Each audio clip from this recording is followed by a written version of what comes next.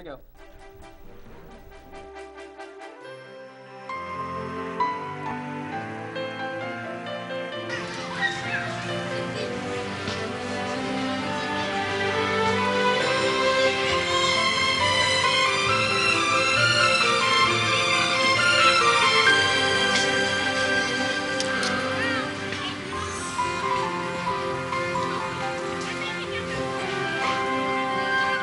Good afternoon. December the 15th, Art Expression Show. I have a very good friend of mine and very good artist, Jim Wong. I've known Jim for how long now? At least 10 years, maybe. 10 plus years. Yeah. We belong to the Saturday Live group. And before we go into his paintings, I belong to another art group. I belong to 5. 4 of them have kind of shut down until this is over. So I want to push the Crafters Guild that I belong to in Bedford, New Hampshire. And it's the Crafters Guild.org, craftworkersguild.org. Look up the website because all their sales are going online, and I have to push this group. It's in fact, I'm going to be talking to Jim about maybe him possibly joining this group. And out of all the art groups that I belong to, they're the only ones that figured out how to do this online, because this COVID kind of hit everybody and knocked everybody into the corner. And so the art groups that I've been members for 35 years in Manchester Artists Association. In fact, the Art Commission's not even meeting now. My last meeting with them was last March, and the first week, and after that everything kind of slid down. So again, that's the craftworkersguild.org, and look up their website. And if you like paintings, you have a certain artist you can browse through online, and they're selling the artwork online. And I feel kind of good. I actually sold a small watercolor for $25. So it's a little 5x7. But it keeps artists that like to create and like to work, like Jim and myself, it keeps us busy and keeps us until we get through this. So I'm going to kind of turn the show over to Jim a little bit, and he's going to talk about the painting that he has behind his back. He sent this to me in a JPEG, and I looked at it, and it's beautiful. It really is beautiful. And this is oil. And tell us a little bit about the inspiration for this. Is Oh, sure.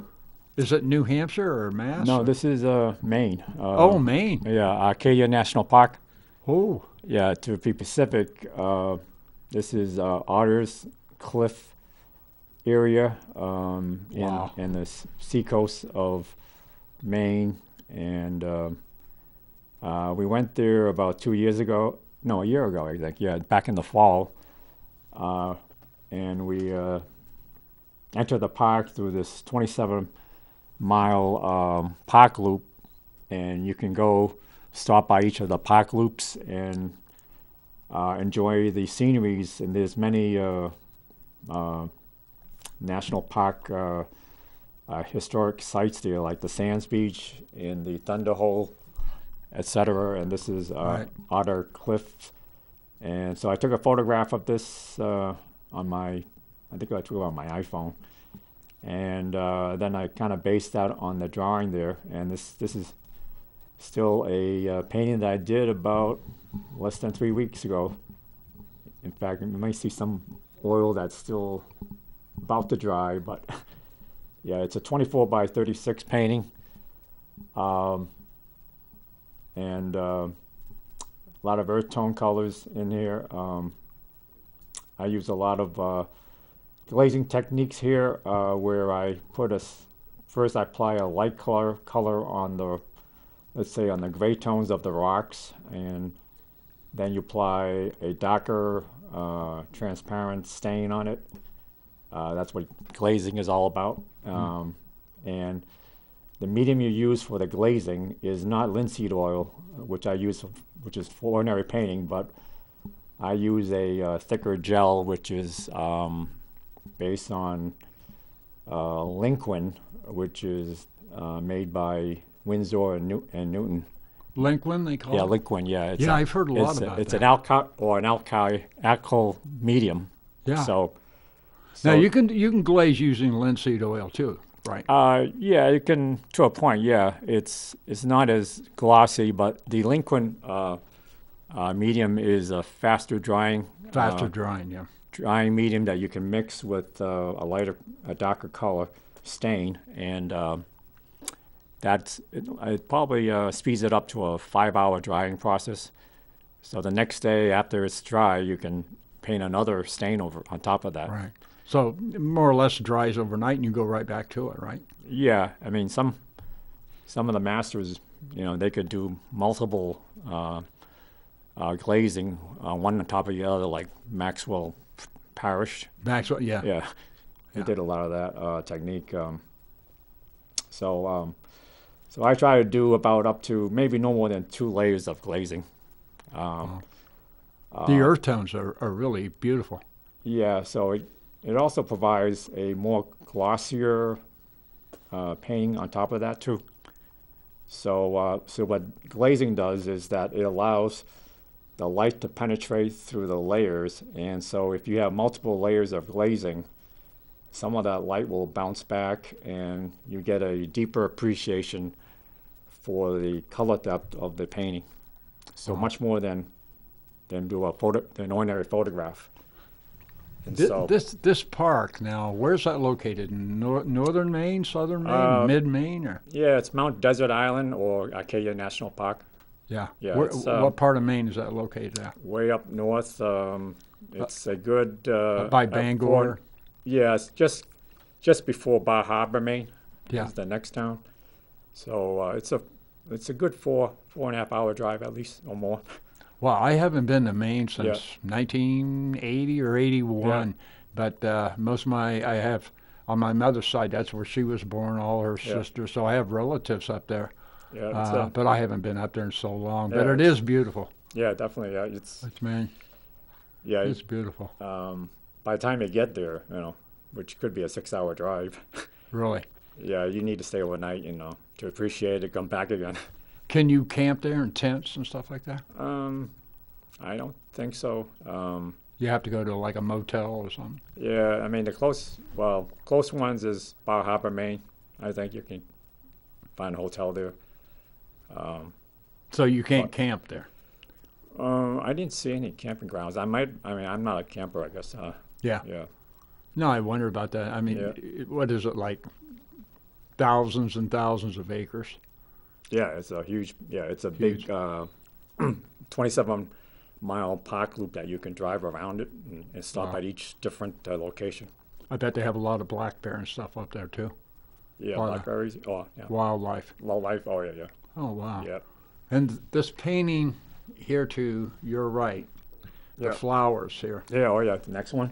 That Yeah. that really sticks right out. I think it's because Yeah. of not only the color, but then you've got where the light and the reflection just to the left, where I mean that just brings your eye right there.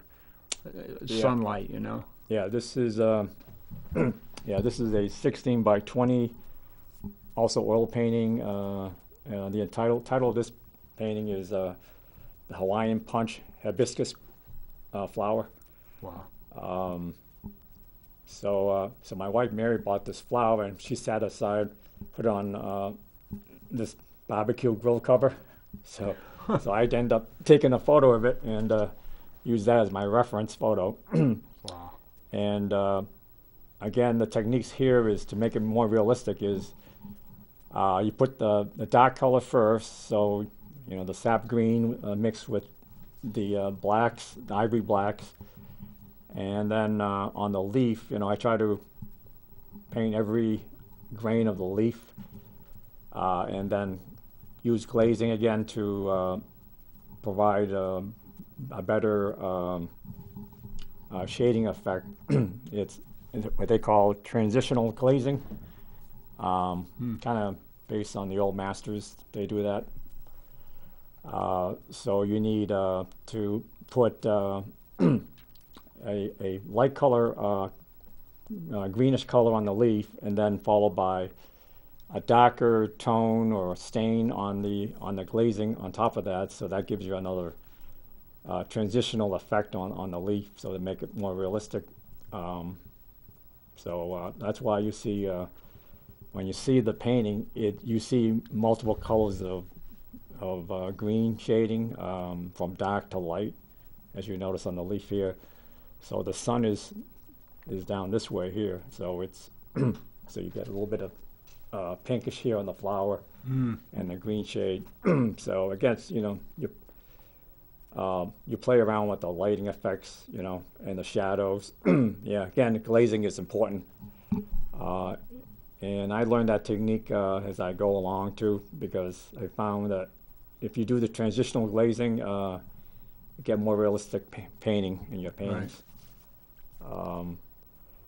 And you don't want to I don't try to make any mistakes now, because mixing white with a green color and laying on top of the leaf is not that good, because white, titanium white especially, is the most opaque color in the glazing process. So you rather not use that color. You want to use flake white, which is a warmer tone That's glaze. kind of off-white. Yeah, it's a warmer glazing tone effect. Flake white has some lead base on it, but it's a nice color. And then zinc white is another one, which is a is that as opaque as the yeah, it's less opaque than white. Yeah, it's not as intense. Yeah, the titanium white is too intense, I think, for glazing. Yeah. So you want to use something, either the cooler zinc color, which is the zinc white. That provides a cooler stain. So you mix that with your greens. So that's how I achieve that effect. Do you ever paint outside with oil? Painting outside, outdoors? Outdoors, plein air? Plein air? No, I haven't really. Mostly indoors. Well, I was thinking, because where I live and where I have lived in the past, I used to paint with oils, and the first thing the landlord would say was, "I like your artwork, but boy, it smells bad." Oh, so I'd open up the window and put a fan, and he would still say, "No. Yeah, so I've got some water-based oils, but I'm thinking I like the feel of oil. Yeah. So if I go outside and try it out there, and which I think I will. I use the. I got away from the turpentine. That's you don't want to use the. Well, you can get odorless.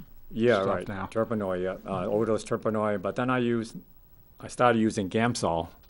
Gamsol is also an odorless oil. So I use that for actually washing my brush, cleaning out the paint when I transition from one brush to another. Right. And then linseed oil, I use that for thinning out my paints and actually thinning out some of the glazing too.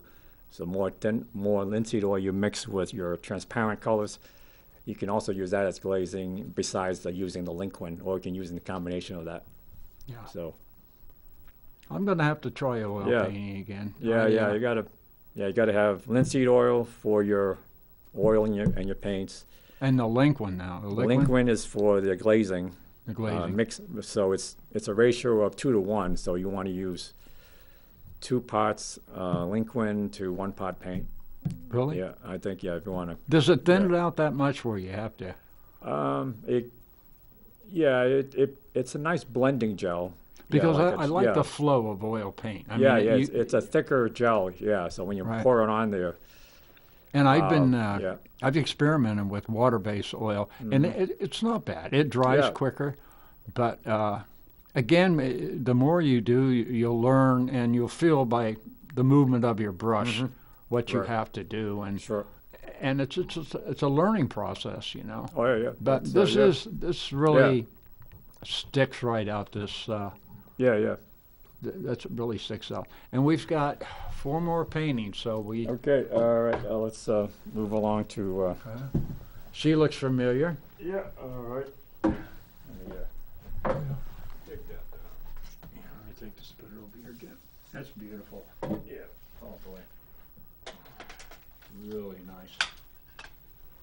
Okay, this is a painting of Linda Ronstadt, as everybody knows. No, maybe a Is few of she the old still timers. alive?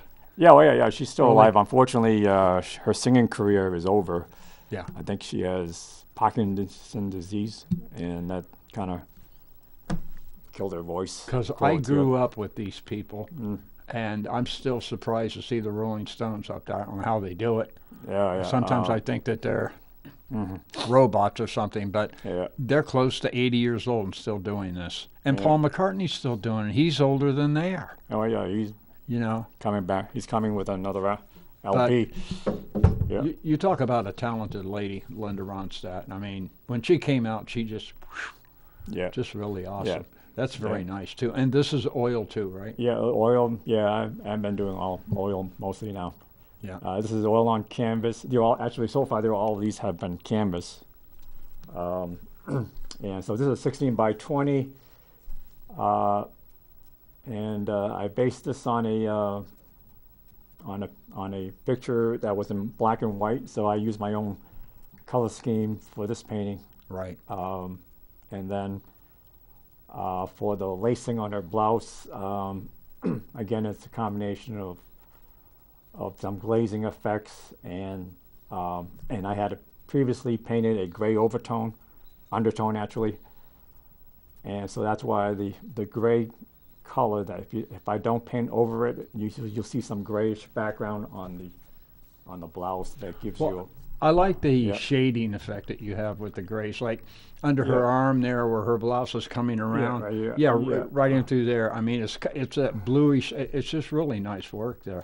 Yeah, there's a little bit of lightish sky blue color that I put there, rather than try to use just black, ivory black, What is your combo for flesh tones?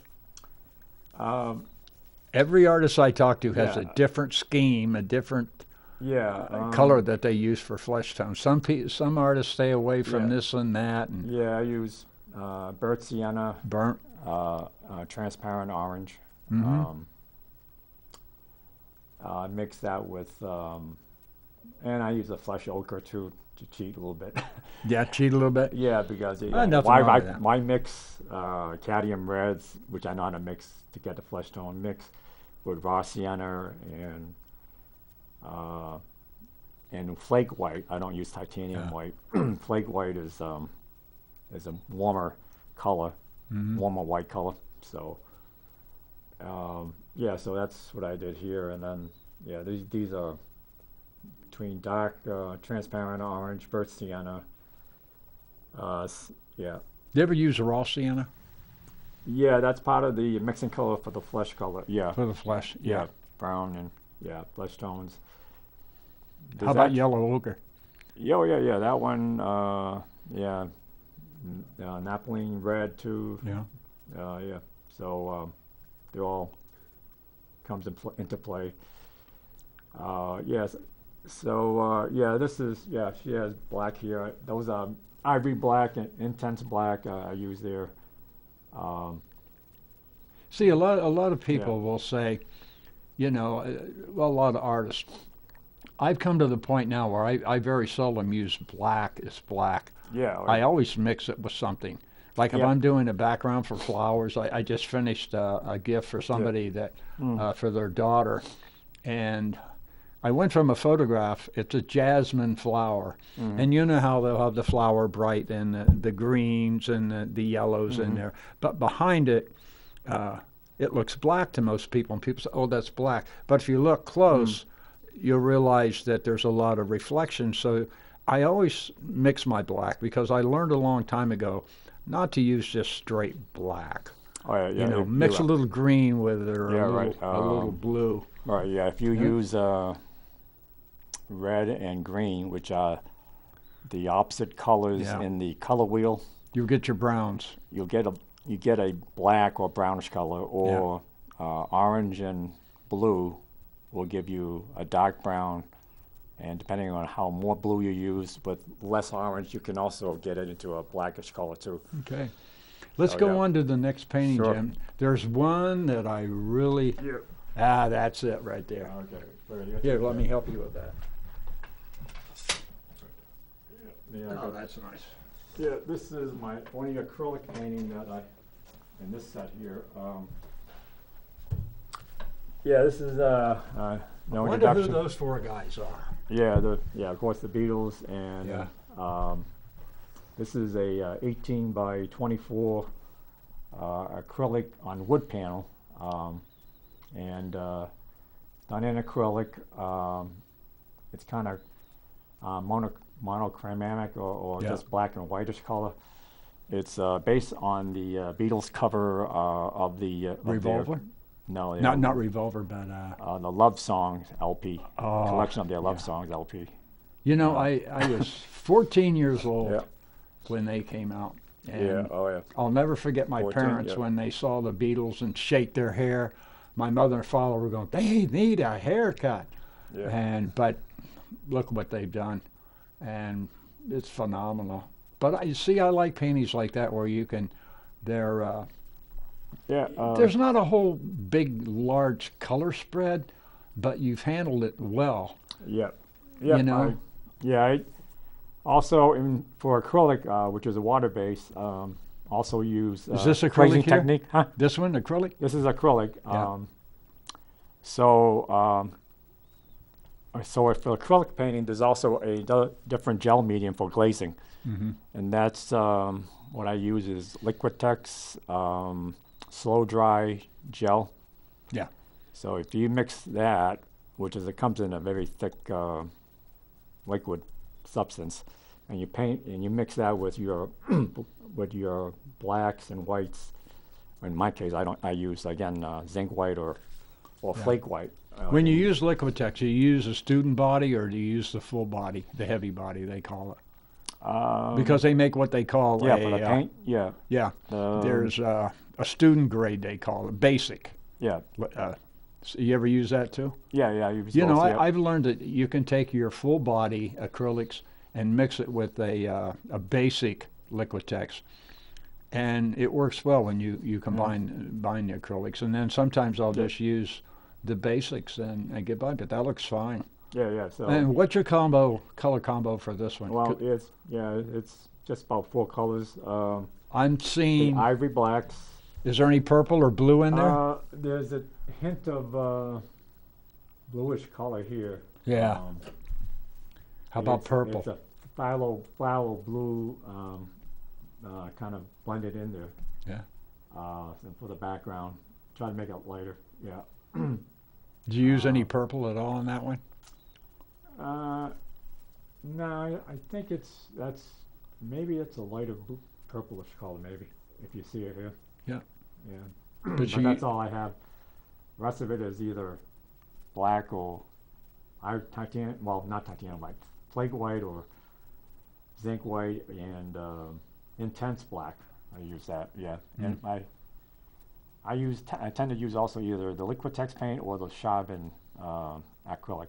Acrylics? Paint. Yeah. All from. Yeah, I like it. That's Cherry basically Aroma. what I work in is acrylics and watercolors. So, Yeah, I love acrylics. So this is again done on a gray overtone that I start off with, and Yeah, it's a nice painting. Very nice. And you've got one more, right? yeah, I got 2 more. 2 more? Yeah, I got this lighthouse. I can. Yeah. Okay. This is at least I framed this one.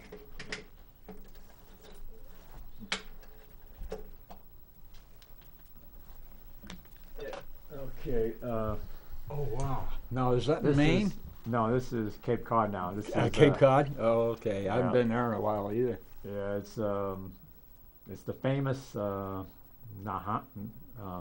Nassau Lighthouse, and it's off the Cape Cod seashore. Again, based on my photo that I took from my iPhone, and Look at that sky. That's nice. yeah. Is this now, oil or acrylic? This is oil on a wood panel. So what I did was here is I used my imagination to punch up the background on the sky by painting a sunset-like sky. So there's some glazing effect here. You can notice that I painted some mix it with pinkish color with some cadmium yellows and sky blue, and to punch up the sky. And so I start off with a gray tone. So you notice when I did the whites, I painted this lightly over the gray tone, so that the gray tone gives it a whitish tone effect on it. And then on the foliage and all that, I did this about 2 years ago. I probably could have done a better job on it, but the shadows weren't as punchy here, but I learned that I should probably use a more, because I didn't use Linquin in this painting here that as much as I did in the new ones there. I just used transparent linseed oil for the glazing. So wow. So, but you know, there's still good use for linseed oil. That's such a and then I had to paint this over too with the intense black. Try to punch up the light. I love that sky. So and you have one more. Yep. We've just got a couple of minutes left, and I want to get them all in there, Got Jim. them all, yeah, sure. Wood panel. It's a and I'll just put it together.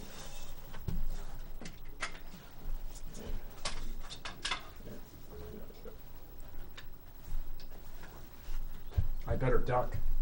She's looking like she's going to get me with it. Right. Okay, well, a little bit maybe too tall, but anyway, this is one of my, this is another oil painting. Is that Mary coming after you? No, but she's an Asian actor, the title.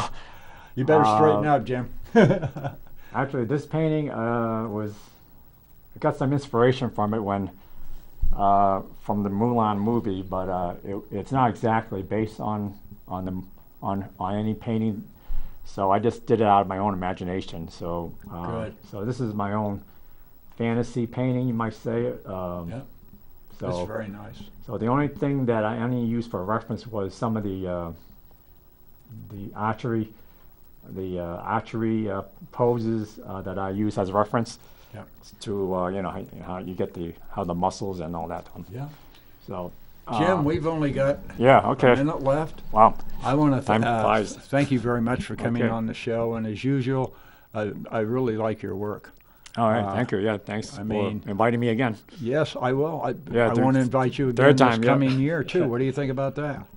You know 2021, why? Because I like to have artists on my show that are serious, and you're a serious artist, and you do good work, and I'd like to have you on this coming year. And I don't know how long this COVID thing is going to last, but if he is producing paintings like this, I want to see him come back on the show. And you can look for us on YouTube.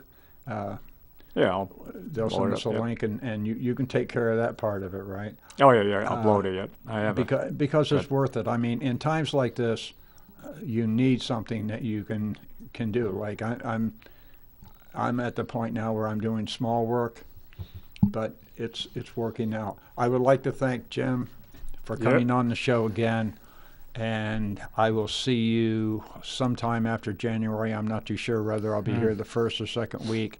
We'll find out what the schedule is, but tune in and keep watching us. And don't forget craftworkersguild.org. You can buy paintings online. And thank you for tuning in, and thank you, Jim, for being on the show. All right, thank you.